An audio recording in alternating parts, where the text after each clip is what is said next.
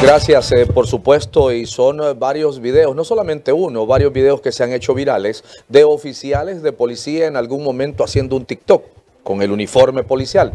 ¿Qué disposiciones se han tomado por el último video que se ha viralizado, su comisario Edgardo Barahona? Mucho gusto. Mucho gusto, Francisco, y a los televidentes de hoy mismo. Lo que se busca con este tipo de notificaciones internas que hace la Dirección General de la Policía Nacional para los funcionarios que integramos la institución es que debemos resguardar y mantener la buena imagen que debe tener la institución. Por eso se ha dado una instrucción directa que los uniformes que portamos los miembros de la carrera policial no deben ser utilizados en cuentas en redes sociales personales. El funcionario policial, el hombre o mujer que integra nuestra institución puede subir contenidos a sus plataformas personales sin utilizar ningún tipo de uniforme o distintivo de la institución policial, porque esto podría generar algún tipo de sensación no acorde a la mística de la institución policial.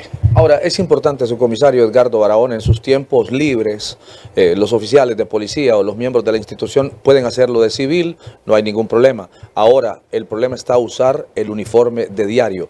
¿Hay alguna sanción para ellos, su comisario? Recordemos de que la Policía Nacional, casi el 35% de nuestros funcionarios son jóvenes que obviamente se comunican a través de las redes sociales y tenemos que entender nosotros de que esta es la nueva manera de comunicarse que tienen los jóvenes, sobre todo algunas plataformas que son más interactivas, pero obviamente esto no debe hacernos olvidar que somos funcionarios de instituciones del Estado y que obviamente lo que nosotros hagamos en estas plataformas puede afectar no en una forma muy positiva la imagen de la Policía Nacional de Honduras. Es por eso que se les recuerda de que todos estos contenidos que van a ser subidos en sus plataformas personales no deben llevar ningún distintivo que lo asocie con la institución policial. Obviamente sí hay procesos administrativos que derivan de este tipo de incumplimientos a las disposiciones. Ya a través de la dirección de DIDAPOL pues se han iniciado algunos procesos para sancionar a algunos funcionarios policiales de que no están acatando estas disposiciones. Decisiones que se toman por parte de la Secretaría de Seguridad. Retorno con ustedes, adelante.